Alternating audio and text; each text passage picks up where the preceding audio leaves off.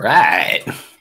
Hello, welcome to episode number 238.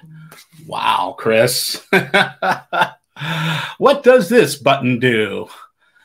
It's an educational show about smartphone and technology with us geeks on tour.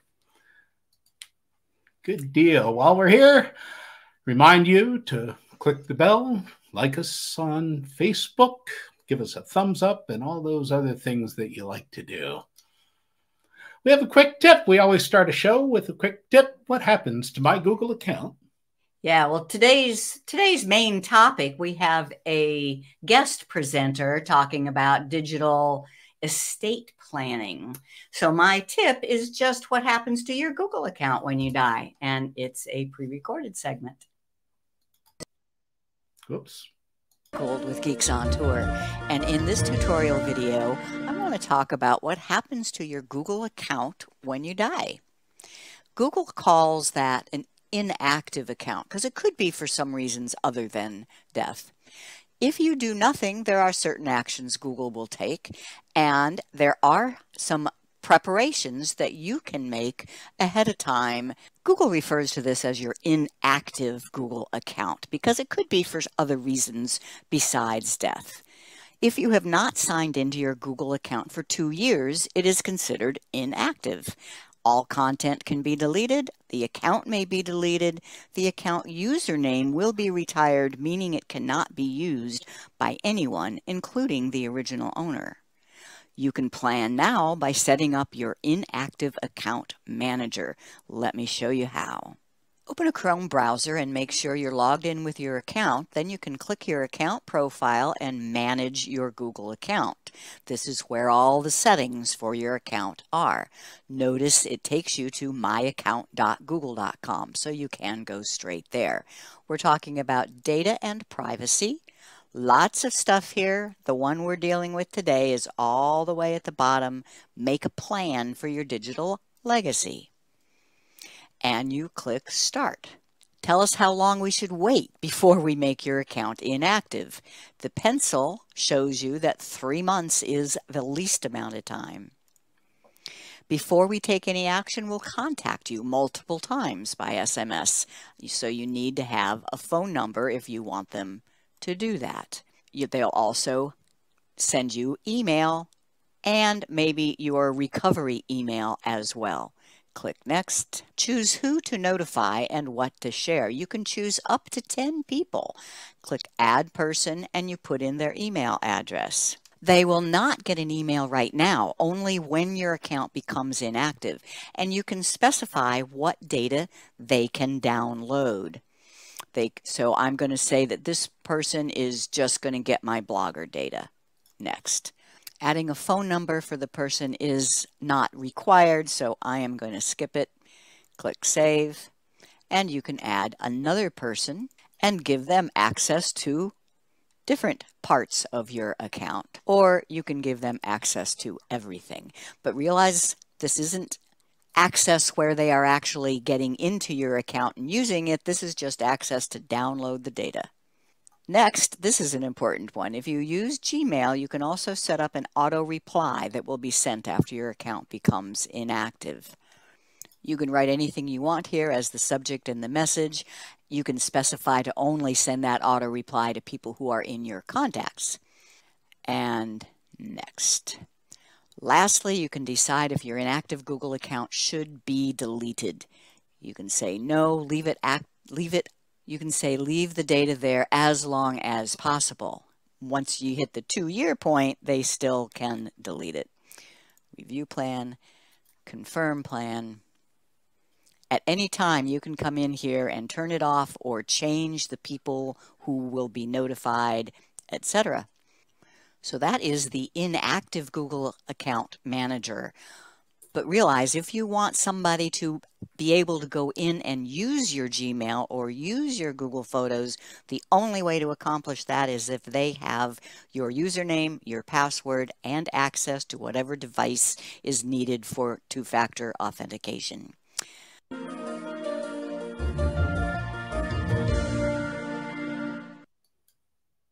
All right. Hi, everyone. I'm Jim, and here together with my wife, Chris, we're Geeks on Tour. Do you think your smartphone is smarter than you? And do you have questions about your iPhone or your Android tablet or phone? And how do you learn about these amazing devices? Well, we are geeks, also known as Propeller Head. We are geeks who teach, and we think the best way to learn is in bite-sized pieces on a regular basis, which is why we came up with this show. We pick a different topic each time and go into a little bit of depth, and all of our content is then collected on our website at geeksontour.com. All right, Chris, where are we now? Well, we are home in Fort Lauderdale, Florida. Our guest speaker today is out in Southern California. Judy, we'll be bringing her on in a minute. We are trying to keep cool and taking advantage of whatever pool is available this week. Working out pretty good, though, isn't it? Hope everybody else is, too. We do have a beautiful pool, so absolutely we like doing that. Want to say hi to some of our friends out there watching me, Judy, Bill and Karen, Tom Parks. Let's see, probably a few more. Hi, everybody. Yeah, great to see you. Set this up. One of my daughters is the person that will be notified, and she knows that I've done this. Good job. Excellent. I'm not surprised, Bob. Okay. New Mexico, Phoenix, Arizona. I hope you're keeping warm.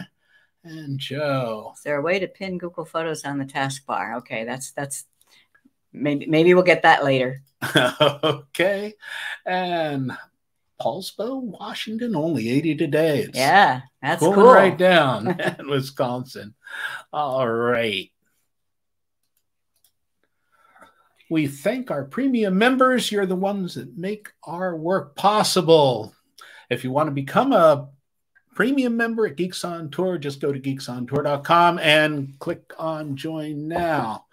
Our premium members, one of the benefits is the backstage pass. Right after this show, we have a Zoom meeting where we invite our premium members to come in. They can talk about the show. They can ask us any questions, and that's one of the wonderful benefits. You'll get an email link from Chris. And if you didn't get that, you can go to our website, geeksontour.com, and go to the member login page. You'll find it there. And our guest speaker today, Judy Taylour, has agreed that she will be participating in our backstage pass with us. So any questions that you have that don't get answered during the presentation, if you're a member, we'll see you backstage. Okay. So our guest speaker today is Judy Taylour. We know her from the Association of PC Users Groups. We've been involved with them for quite a few years. We know Judy as a proponent of lifelong learning. That makes her a compadre of ours. And she is very active in APCUG. She's a 28-year member of her local computer club, and she taught adult education classes for technology for 21 years. We specifically know her by being part of the Speakers Bureau. So she has booked us to speak several times. So now we've booked her to speak. Hello, Judy. Hi there. Okay. And so tell us, if you want to add anything to that introduction, or specifically, what made you come up with this topic? I just thought it was a good idea when I put my living will together, so to speak, living trust. I had umpteen gazillion pages of information that the attorney wanted, and there really wasn't anything about digital stuff, and I'm a digital person. And one of the members of the Central Kentucky Computer Society wrote an article about this and included a short checklist of things that you should, make your executor aware of. I got in touch and said, do you mind if I use that? Because I'd already put a presentation together and a small list. And he said, go for it. So the presentation has been down to the Greater South Bay Users Group. Their president's a doctor. He added stuff. Westchester PC group in New York added things. So, and we've just meshed it all together, and it's a fun presentation to give. I call it my living presentation about death, because oftentimes people say, why did not you include this? You know, fill in the line. So I quickly research it and add it to the presentation. So it is changing all the time. We understand. And I'm just so glad you're doing this. I had been thinking about doing it because obviously it is an important topic. And so when I learned that you already had the presentation, why reinvent the wheel? Now, people, if you have questions, I'm going to just turn the stage over to Judy completely, because I know she has a lot of great information to cover. If you have questions, go ahead and put them in the chat, and Jim or I will be monitoring the chat. If we can answer them in the chat, we will. Otherwise, if there's some time left at the end, we'll bring up your questions at the end. Okay. With that, I let Judy take over. Thank you. This is really a silly question, but how much of your life is virtual? And you're going to go, well, all of it. And do you know anyone who doesn't have a computer, a tablet, or a smartphone, or a wearable, anything that is digital? We all have friends and relatives that are like that, and it's nice to pass this kind of information on to them, because every email, payment, movie, you name it, and file in the cloud is considered ours. There are digital assets. And what happens if we die and no one can retrieve them? Well, your estate can get stuck in digital probate. My dentist right now, each time I go in, every 3 months, are you still working on your mom's estate? It's been almost 2 years. And it's just been an absolute mess. We don't want that to happen when we're no longer here. So they're broadly defined as info about us that is electronic, posted online, stored in any kind of device, no matter what it is. And that includes, of course, the cloud.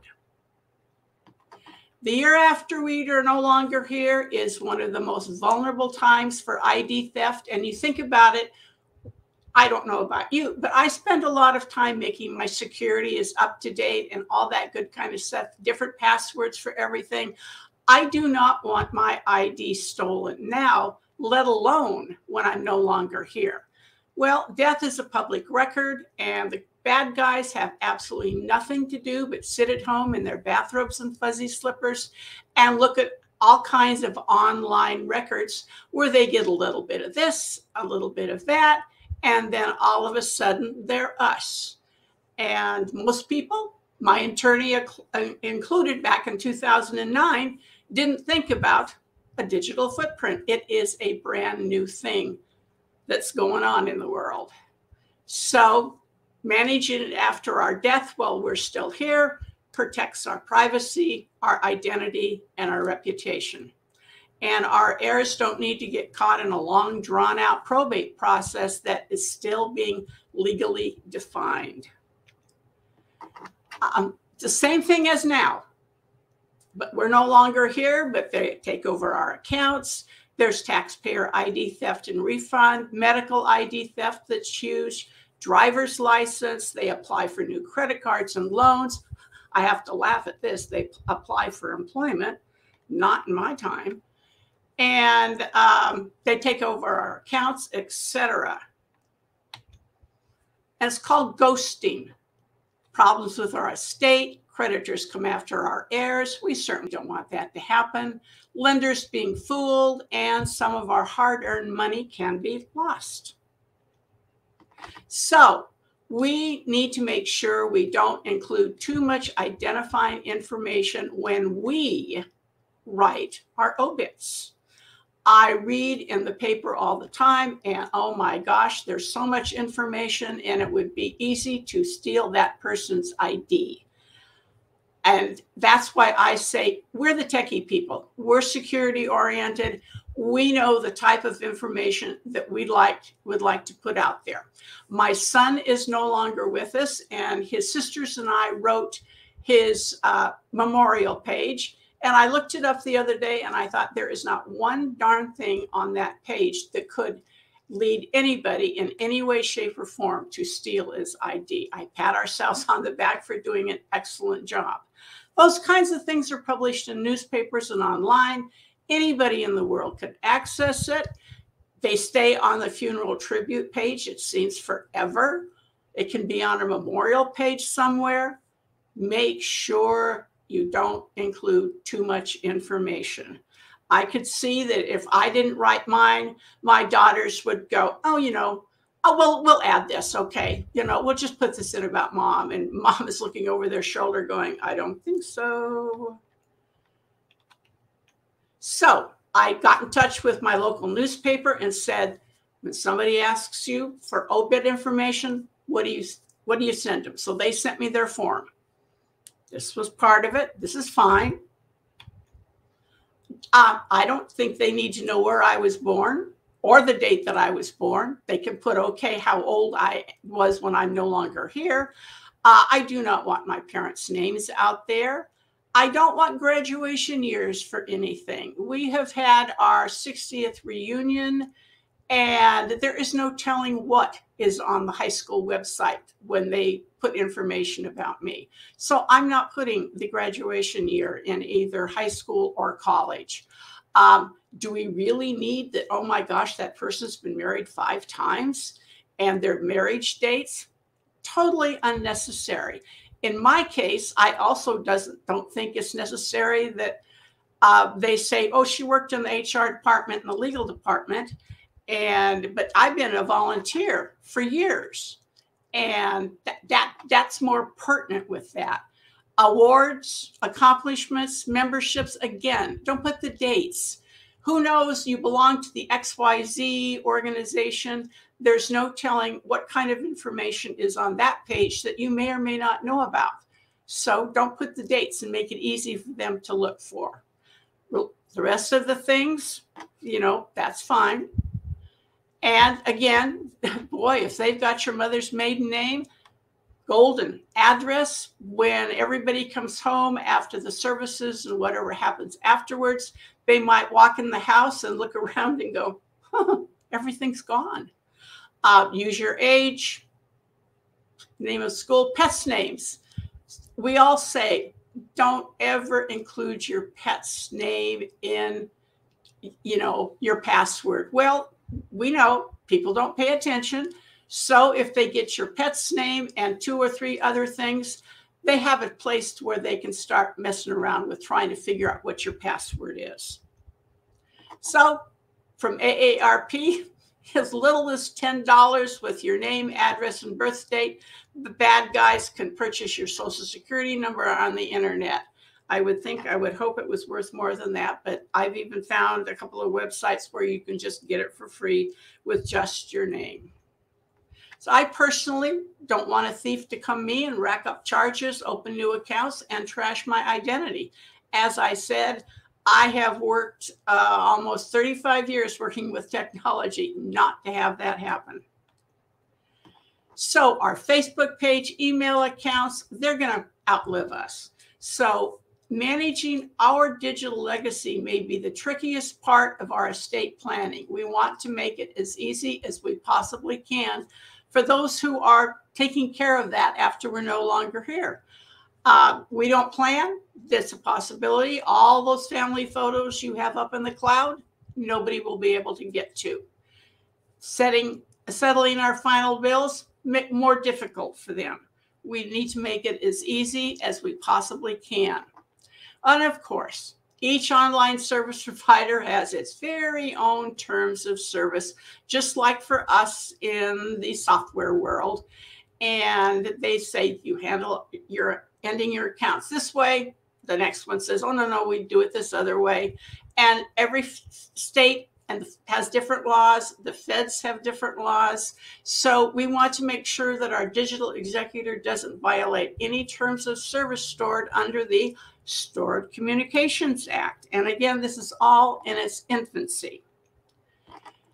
They're there, though, to protect our digital assets from unauthorized assets, to protect us against fraud and ID theft. And we go, that's good. We don't want that to happen. The laws are rapidly changing.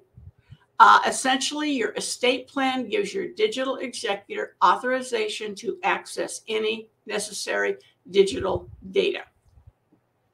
My executor happens to be a dual person.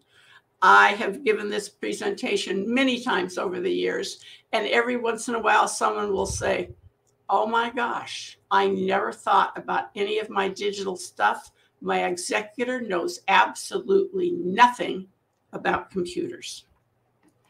And of course, the laws aren't standard. The Uniform Law Commission is helping to standardize those laws.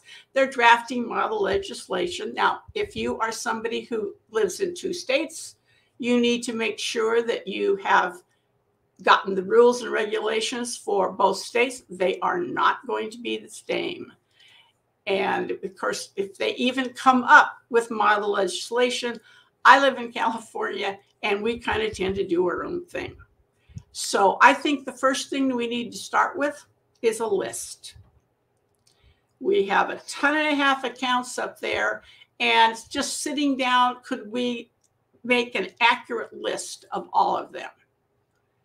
And here's a bullet point list. You have some of these, all of these. Many of you have a lot more of these that you're going to have to think of taking care of. You don't want your executor to be worried about it and tearing their hair out, which is just a nice way to put it. So what do you need logins and passwords for? Almost everything. Your smartphone, your wrist tech, your tablets, your computers, possibly your external drives, your Wi-Fi, your network and modem, your router, any entertainment, Netflix, whatever, accounts you use to purchase anything. With me, it's Amazon Prime. Do you shop online? They're all going to have logins and passwords. Online banking, other financial services. You pay your bills online, money management tax programs, software or subscriptions you pay for monthly or annually. And I thought, I just really don't have that many of them. And then you start getting the email that says, it's going to drop, within 3 weeks. If you no longer want this subscription, let us know. And I thought, okay, yeah, get real, Judy, add those to your list. And of course, all of our social media accounts. I have one, that's Facebook. It's easy for me. Many people are all out and about on social media. And hopefully they have different logins and passwords for each one. And if you have something monetary online, who gets the assets? Do you have a podcast? Do you have a YouTube channel where you're making money? A website or e-commerce stores? That has to be passed on with all the security information that goes along with that. So create a list of your online accounts. And then your next question is, do you really need all of them? How many email accounts do you have that you have not used in years? I thought, okay, Judy, what can you do? Well, in class, I never had my own Yahoo account, but I needed to have a Yahoo account so I could do screenshots for my students. Well, I closed my Yahoo account, patted myself on the back and said, what a good mother you are. So please take a look at your accounts, whether they're shopping accounts, email accounts, whatever. And the more things that you can close, it's going to be the less for your digital executor to do. And if they're the kind that cry at the drop of a hat because you're no longer there, it's going to save them some tears. Again, do you have accounts that are paid automatically? Don't forget to add them to your list. Photos, photo albums in the cloud. Of course, you need to add them to your list. Do you have a lot of photos that no one will know who they are after you're gone? I have a black trunk sitting on my hearth to my left, and it came over from Pennsylvania to El Segundo, California, when my dad's dad helped put the refinery together in El Segundo, the Standard Oil refinery. It was filled with photos of old people. I have absolutely no idea who they are. My aunt possibly would. Well, she hasn't been around for 1,000 years. So one day I shredded them. And again, I patted myself on the back and said, okay, When the kids open up that trunk, they're not going to go, oh, for heaven's sakes, mother, why didn't you take care of this? If they're pictures of people you know, scan them, add identifying information, or like I did, destroy them. Again, save your heirs time and tears. This is something I learned at the Sarasota, Florida presentation. Have you designated beneficiary for your DNA test results? I don't do genealogy, and I didn't even think about that. Well, the results are going to remain in the database after we're gone. And the gentleman said, you need to add that to your list, Judy. Who's going to be able to control them, or do you want them destroyed? Your choice. So it was added. So one of the things you need to do, and I did this after the fact, of course, is add a digital executor in your will or living trust. If you have, if closing all of that counts really makes it much too much for your regular executor to do. They need to be familiar with all things digital, email accounts, social media accounts, different kinds of online storage, computers, laptops, tablets, phones, different operating systems. If you don't all have the same thing, they need to know about popular apps and software. And please don't include any of your logins and passwords in a will, because it's a public document. So make it easier for your digital executor. Research how to close the accounts. We're the techie people. We know how to go on the browser of our choice or the search engine of our choice and search with how to close XYZ, and either create a list of the URLs so they can quickly click on it to see how to close it, download the instructions, whatever you think your digital executor would like you to do, or to make it easier again for them. So what do you use for all of the account information, logins, passwords, for every single thing you need closed? Do you use a password program? Do you have your list on an encrypted flash drive? Is it on an encrypted file on your computer? Do you have it in a notebook? Please, if you have it in a notebook, make sure that someone is able to read your handwriting. I print. My handwriting is atrocious after all of the years of being in preschoolers and kindergartners and all that good kind of stuff. And my printing is much better. But if I were to write my logins and passwords, I guarantee you that there would be no one in my family that would be able to read them. So please make sure that your notebook is readable and that it's up to date.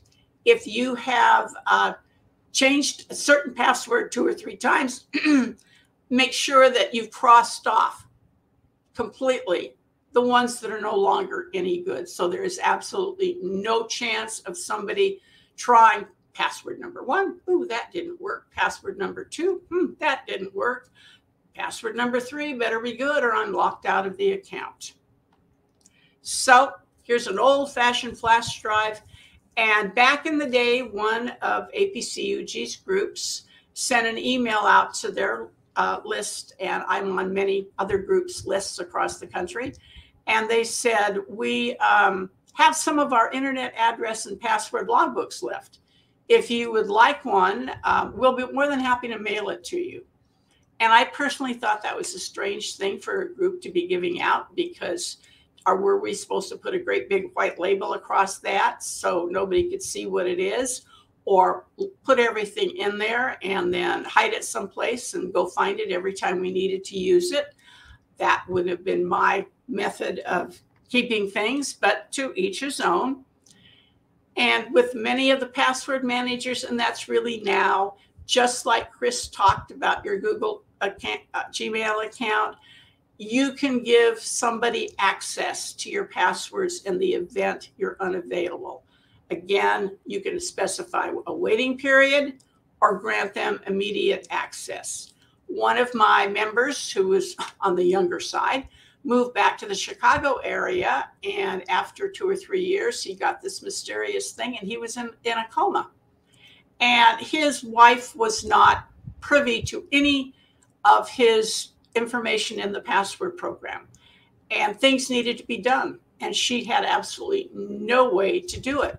Her daughter's boyfriend was an IT guy, and he got in touch with LastPass, told him the story, got an affidavit from the hospital, and they let her into the account, one time only access, so to speak. So we don't want that to happen. We want to make sure that if we are using a password manager account, we have it right in there, just like your Gmail accounts, how long and who has access to it.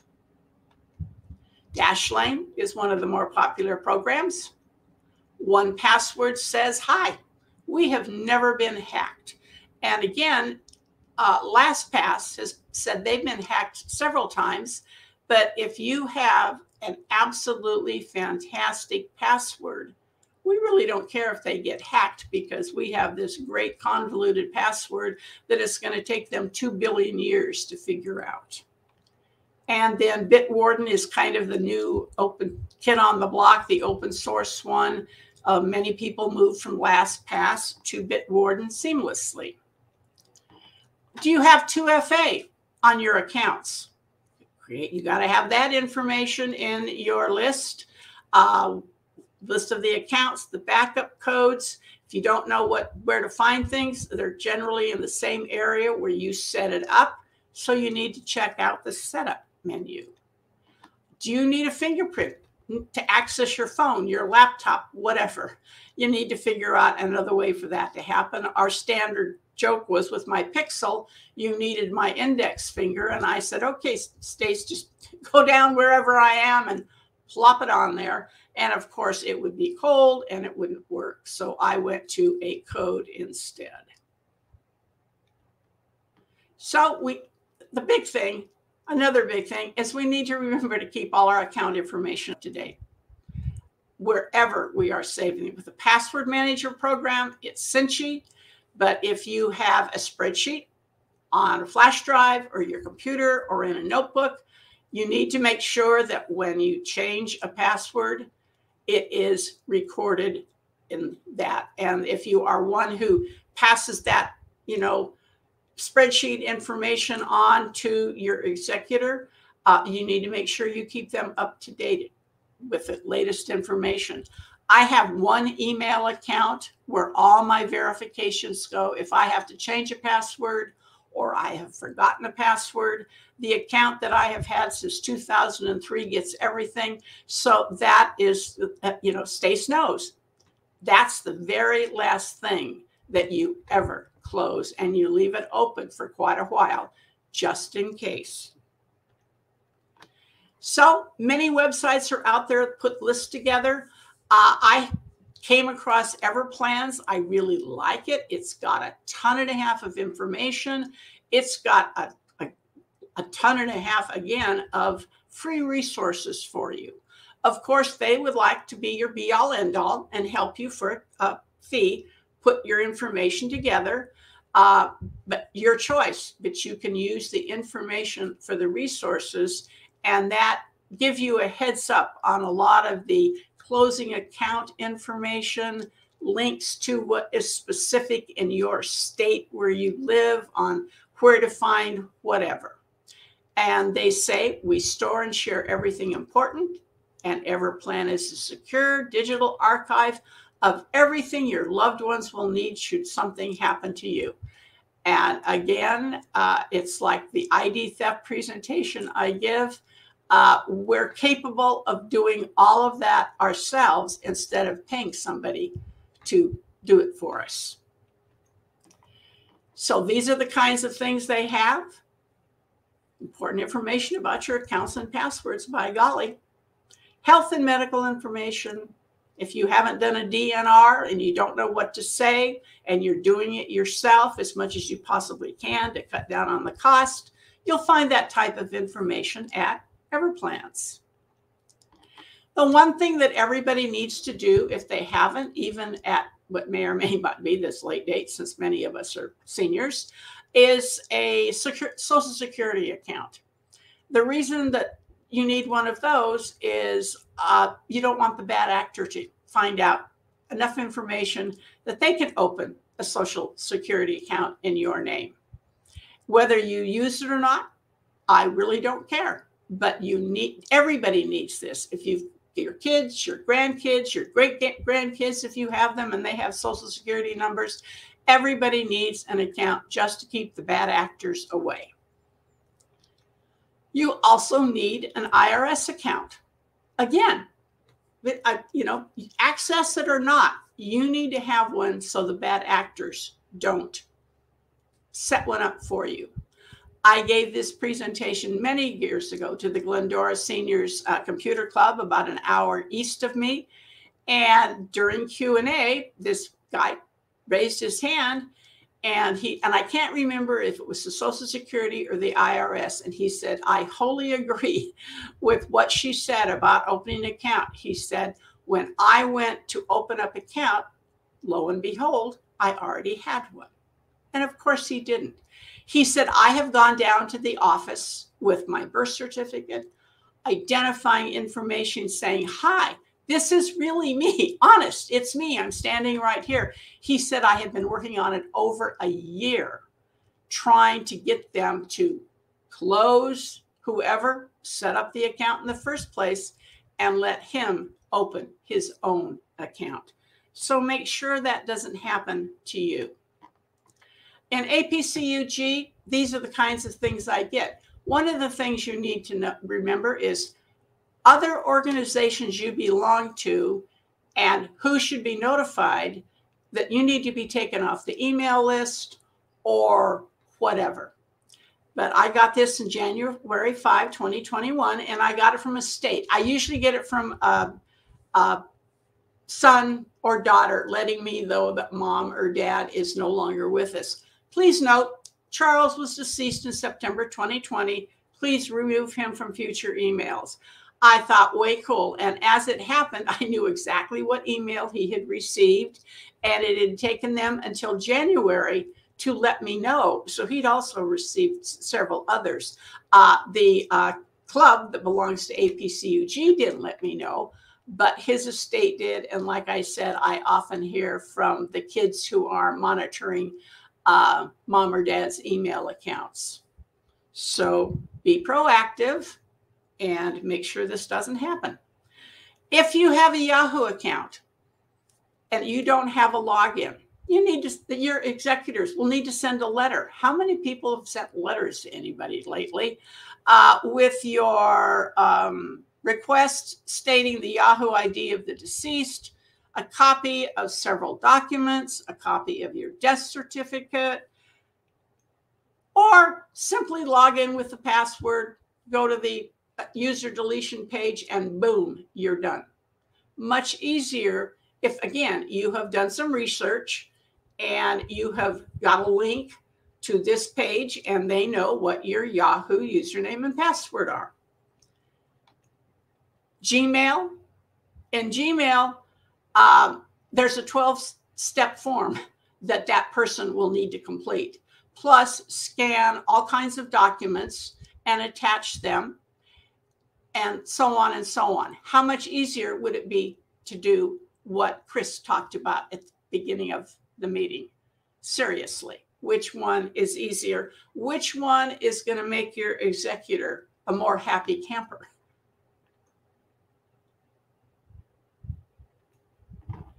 So I personally have 2 unique Gmail accounts. I have 1 Tech Club account. I have more than 6 APCUG Gmail accounts. Well, I only need to worry about 3 of them. Stace is going to be sending an email to APCUG's president and say, Mom's offline. You might want to, do something with all the Gmail accounts. And so again, you need to think, what organizations need to be notified that you're no longer here? Your Facebook account, do you want it memorialized or closed? You need to decide that. Now, I get from Facebook every January, please wish Sandy, last name, a happy birthday. Well, Rand's been gone for 11 years and Sandy's been gone for 11 years. And every January I am asked to wish her my son's best friend's mother a happy birthday. They don't know anything about Facebook. They don't know how to do this. Twitter, you deactivate it. Instagram, those are the steps. Provide you're an immediate member. They want a copy of your death certificate, proof of authority that you're really the person that can do this, and how much easier it is for all of these if your executor has your password and your login credentials. Facebook, verification you're an immediate family member, copy of the death certificate, or, I don't understand this, birth certificate, the power of attorney that says that you can do this, a copy of the will, living trust, or estate letter, plus a copy of the obit or memorial card. Or, and once you have that done, you send in a request, you fill out another form, and full name, URL, well, those things are easy. And if you have the login and password, you just go into the delete my account page, and you can, if the person who has the account has not set it up in advance, if you have the username and password, it's super simple to do it. If you don't, you have the previous rigmarole to go through. Be kind to your executors. I recently attended a workshop put on by an attorney in the Santa Clarita Valley that specializes in what we're talking about. And she said, we all need to create a spreadsheet or table, whichever one we use. That was my use. She said spreadsheet. I like tables of every liability we have, and we need to update it a minimum of once a year. Our financial obligations just don't go away because we're no longer here. Unpaid debts are covered by our estate, and it's the total assets owned at death. Owed. Executor administrator is responsible for paying any debts from the estate. They must be settled before heirs receive any money. And if there's stuff out there floating around that they don't know about, it's going to make the process longer. If you don't take the time to put a will or living trust together, the judge is going to decide how the assets should be distributed. And they'll appoint an administrator to carry out those decisions. And whoever was, in your family was going to say, I really wish mom or dad had taken the time to put a will or living trust together. If you co-signed for a loan, your state is responsible. Are you a joint account holder on a credit card? Your estate is still responsible for any balances on the card. So I thought that she had some really good information in that workshop. How much do you owe? Estate filed for probate. Creditors need to file claims. Assets transferred into a living trust will not require probate. States have a minimum, and of course all the states are different, period for creditors to present a claim or let the estate know they are owed money. And if someone lets the estate know they're owed money, how do we know that's really a true bill? We might not as the executor. Criminals will contact grieving relatives from the information in the obit. They need to be aware of scam calls after it's been published. It's easy for the bad guys to call about money owed, money due, etc. That's why you need to have a minimal amount of information in your obit, not, contact information, everybody's maiden name twice removed, where they are in the line of siblings, where they live, etc., etc. The rest of this presentation is kind of some tips for our executors. I have, had several people tell me how difficult it has been for them. They didn't know how to respond. They didn't have this kind of information. So from an executor point of view, how to handle scam calls, demands for payment, and who to immediately contact. And then what happens if ID theft occurs? How many police departments do you need to get in touch with? How it needs to be reconciled.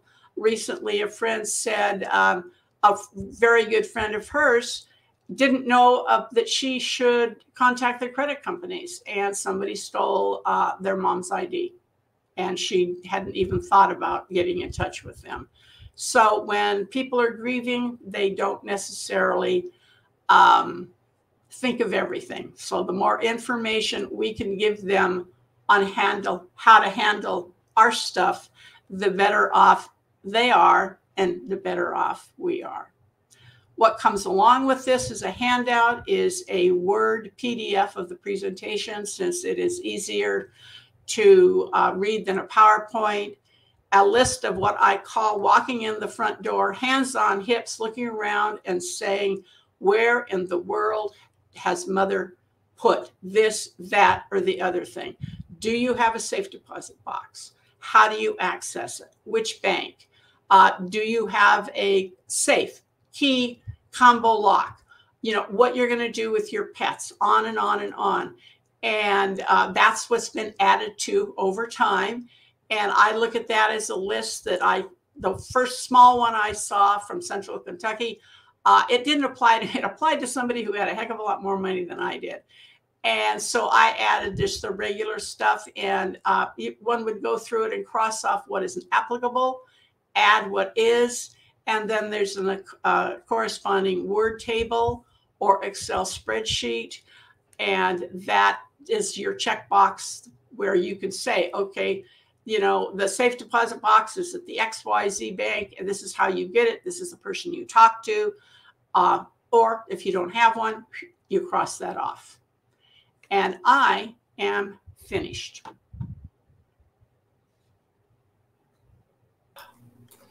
Hey, wow. Now, I know that all of the viewers right now are feeling a bit overwhelmed. That was a ton of information, and thank you so much for putting that together. I want to just what I think is the number one takeaway is just to get us thinking about it. You know, it's something that we don't like to think about. Mm-hmm. So you're saying you need to think about it. You need to be kind to your executor. Since I watched the recording of one of your past presentations on this, I've been thinking about it a lot. And I think also probably two of the most important things I think you said was to set up a Social Security account and an IRS account. Not that you need one, but that you need to have it already set up so that some scammer doesn't try to set it up after you're gone. Mm-hmm. Yeah, that's... And this is like, you include things like this in your presentations. It hasn't happened to you. Like, I've never gotten a virus, but one of my students said they have it. I'd go, oh, gee, I'm really sorry to hear that. But I'd go, yes, I know they really are out there. The gentleman in Glendora, he's had his stolen and an account set up. So it does happen. Yeah. Yeah. And that's absolutely one of the most prevalent ways of identity theft is mm-hmm. through Social Security, you know, or IRS. One thing that you mentioned that I hadn't heard before, didn't catch in the last time I listened to you, was about that there are laws that a digital executor might violate unknowingly. I hadn't, and I wonder if the simplest thing for an executor to do is to just log into my account when I'm gone with my credentials. So being me, do you know if that violates any? No. It's okay. Like I checked with my banks. Stacy's on my account. And at other banks, larger banks, I'm with a small credit union. I said, is she going to have a problem getting all my money? And they said, absolutely not. At larger banks, that's a problem. At the minute that they find out you're dead, they lock your account. And I wanted to make sure that she had access to my money. So that, again, is something you need to check out with whoever you bank with. But again, those laws that I talked about, they're kind of always changing because nothing's concrete yet, because it's brand new. Right. In the digital world, this kind of stuff. And as I mentioned in the chat, there is a whole new legal specialty called DAM, Digital Asset Management. And so not all, you know, if somebody's been a lawyer for a long time, they may not have that in their wheelhouse. So great information. And a lot of people were asking about your handouts. Now you said you would provide us with the handouts so we can email it out to everybody on our email list, which means our newsletter subscribers. Were there any other? I'm just going through it real quick here. Lowe's mostly, and that looks like Detlef.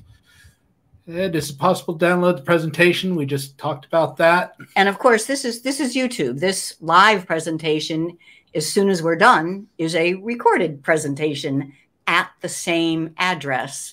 Just youtube.com, Geeks on Tour, and it's there. And John says, I actually introduced the idea of digital legacy to my attorney about 5 years ago and worked with him to get all the ducks in a row. Good job. Of course you did, Jolynn. All right. Another really interesting point, your executor, you know, who you put as your executor on your will may not have a clue about technology. I mean, I want my digital executor to have access to my LastPass account. And the people that I had in mind, they have to have a LastPass account themselves and be able to use it. And that's not everybody. So I wrote up on a piece of paper and put it in a logical place in the house to say where things are. Is there an app or a method to scan the internet to identify where you have accounts online? Good question. Do you know? No. I don't think so. I mean, you can Google yourself. Yeah.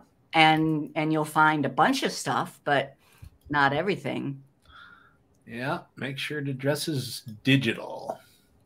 Digital executor is the person you identify in your estate plan.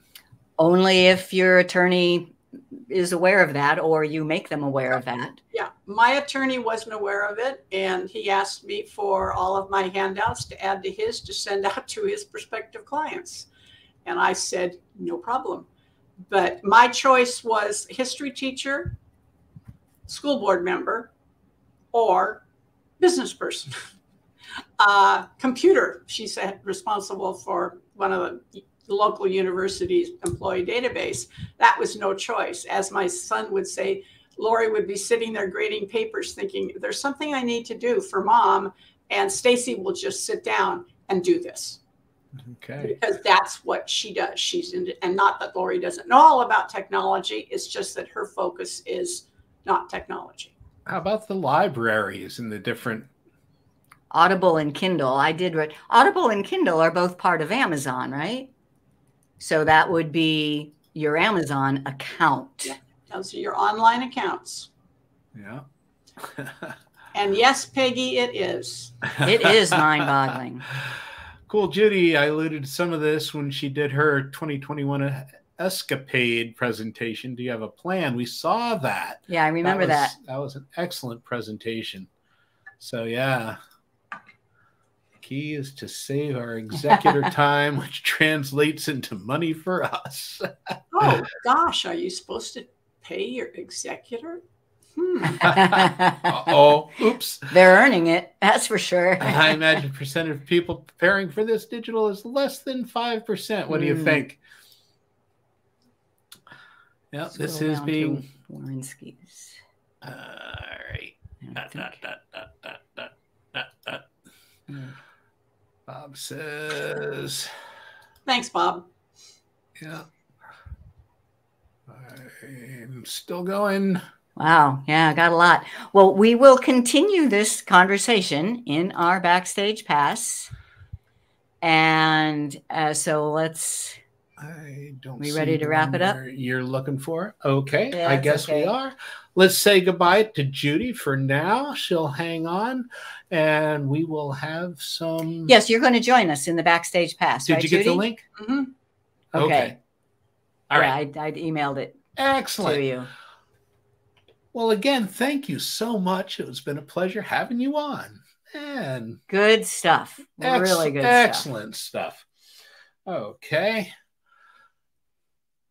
Where is my slideshow? There it is.